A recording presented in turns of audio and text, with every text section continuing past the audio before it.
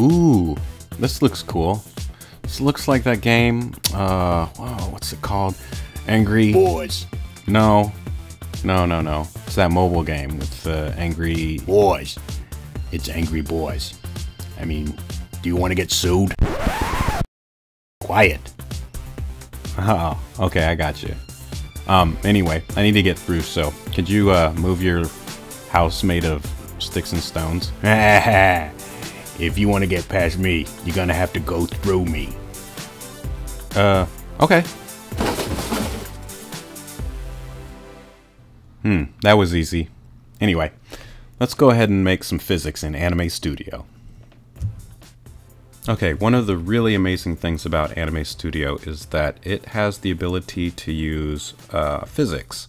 So you can animate objects without actually keyframing. It'll just make them for you. So right now I have a picture here that I created a few years ago when I was learning about physics. And so I have this background right here that I made in Photoshop. It's called Angry Boards Background, and it's just a picture for the background. But then I also have all of these vector images that I created in Anime Studio, and they're just rocks and boards. And what you need to do, where the background itself is not going to be animated, so you don't have to worry about that. But we do have to create a group for physics to work. So I'm going to create a group, and we'll just call this gravity. Just so you know that anything in here is being affected by the physics. So I am going to grab all of these layers and drag and drop them into the folder. And you can see right here at the very bottom I have gravity floor. And nothing's in there yet, but we need to make at least one layer the floor. So all of the rocks and stuff don't just fall through when you start playing the animation.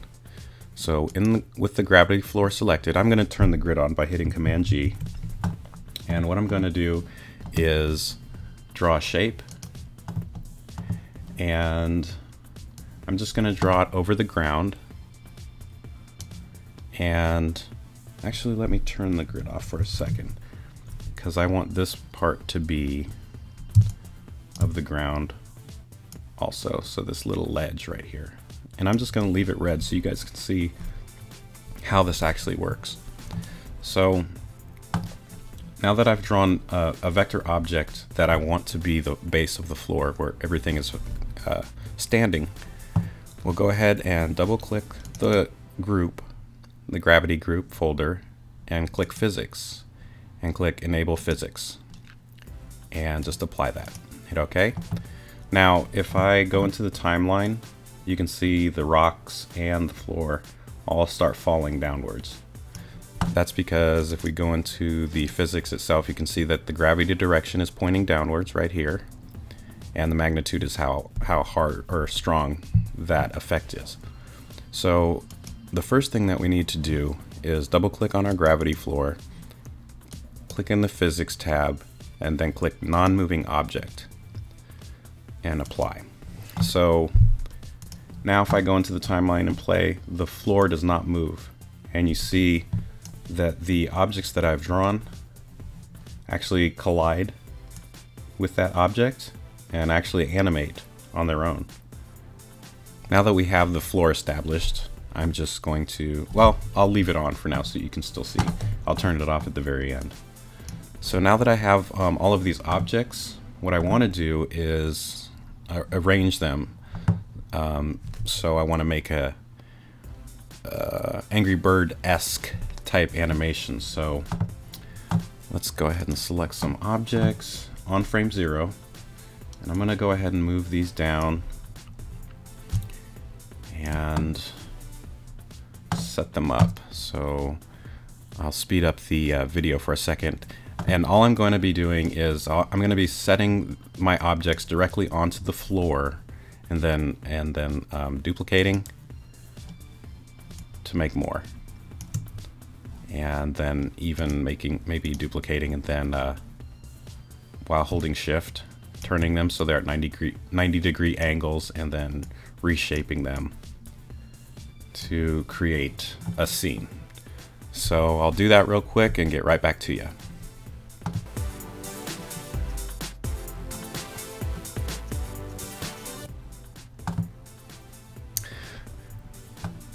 Okay, I built a little structure, very unstable structure, but I tried to place the boards as close as possible to the ground so when the animation starts playing they don't tip over. But as you can see, the rocks over here, automatically I didn't stack them very good, so they just kind of fall apart. Which is okay. We could just go back to frame 0 and then kind of readjust them. I think, let's see, which group do we got going on here? Got that one, that one, that one. Just trying to group the structures together, so I know that this one, and this one are the top. So I just drag those up a little bit so they're all together. So let me click on all 3 of those. Yeah. Maybe I need to take off that large rock at the top. So let me find that. It's that one. I'm just going to move it on top of this one. Little barrier type thing. Let's play it. Nope.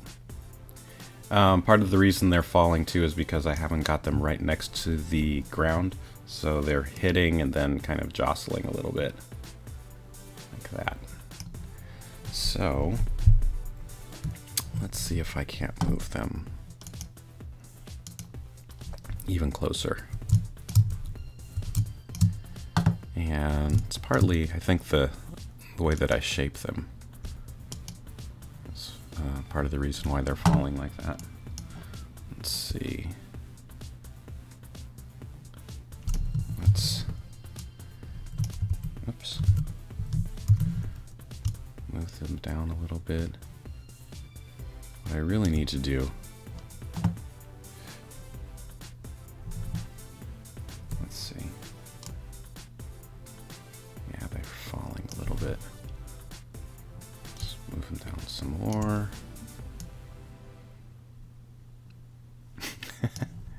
Maybe, well, let's take those rocks off, the top ones, and see if that helps at all. So I'll grab these. I'm just going to move this over here. Move that towards the ground. Yeah, they're still... I think I didn't construct these very good. So you know what? I'm going to delete them. This one's a little wobbly too. Let's take that out. Large one. We'll go ahead and put this down here. I think that's good. Okay. So now that we have this is a really simple structure, but you can, you know, create anything that you want. And I'm gonna double click on the gravity floor and make it invisible.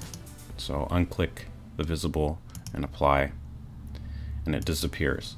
Now that just means that it's not visible when you're rendering. You can see if I zoom in, those blocks that I drew are still there. So the floor is actually still there. And what I'm gonna do is I'm going to use another object to collide with this. So I'm gonna move, oops. Actually, you know what? I am gonna drag the background into the gravity layer, and because it's a picture, it's not gonna move anyway. So it's this way I can move the entire scene. And if I grab the gravity folder, use the transform layer tool, and I'm just going to shift this over into my scene real quick. And now I'm just going to, just for time, I'm going to draw just a ball, and we'll go to frame 0. Let's add a new layer.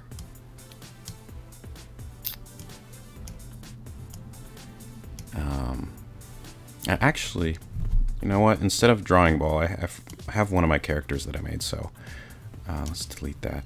we are going to import an Anime Studio image. So import Anime Studio object, and I have an angry boar right here, not a pig, and I'm going to import him, and let me rename that boar.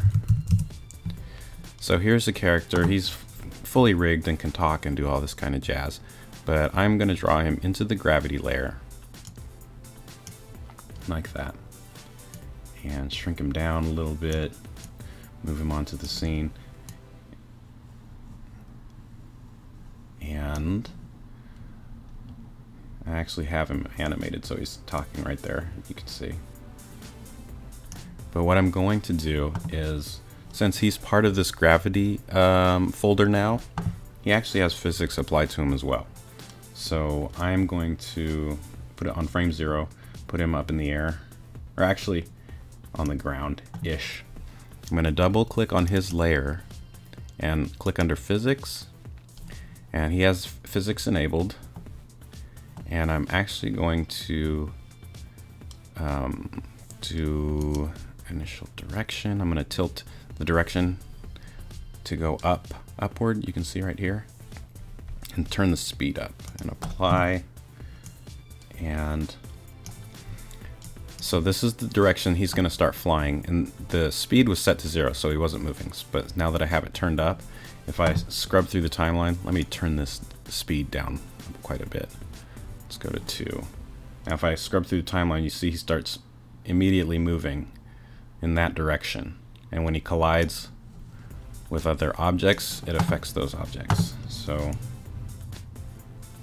he hit the structure, and the structure moved. Now, because physics, you can change the property of physics, we can go actually change his density, and that's how heavy he is, or the object that is moving is. So if I change the density and turn it up, when he collides with this the building, it should hit harder, but it's not. Let me, oops, turn that up. Let me see. Friction. You basically play with these settings. Let's see. More friction.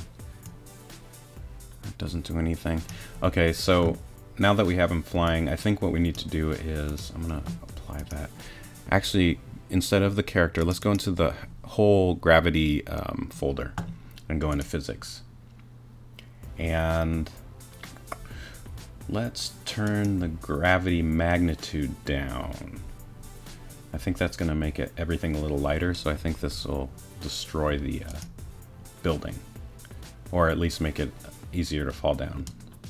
So we'll apply that, and there we go. See, now even with the character doing the same exact motion, because the gravity is not as heavy, when it hits the structure, everything falls apart, and my character kind of goes rolling off real crazy, which is okay. I think that's a pretty cool effect.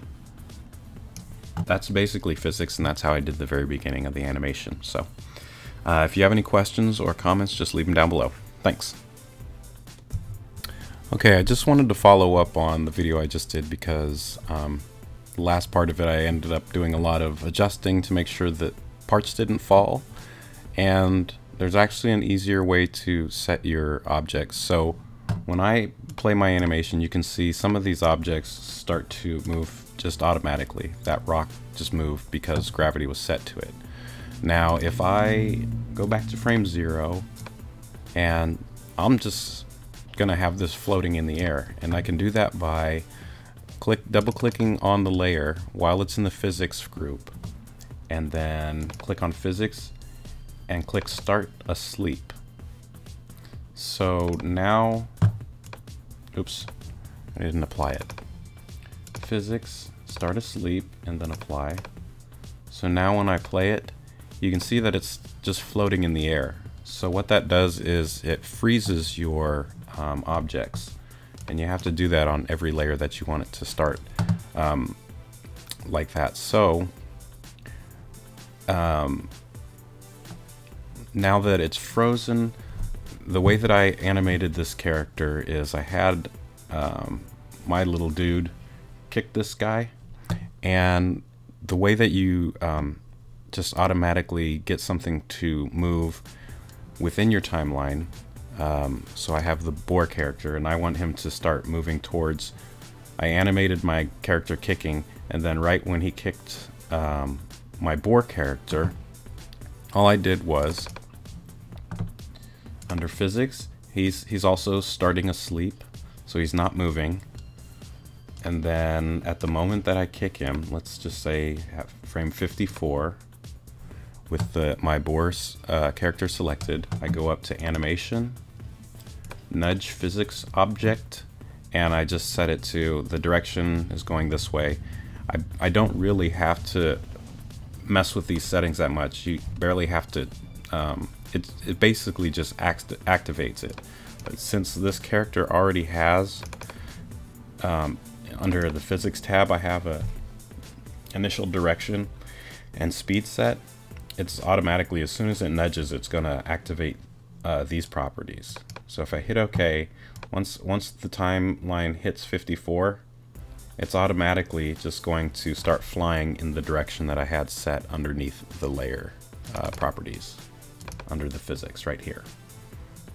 And so once that happens, it collides with the other objects, and your physics animation begins.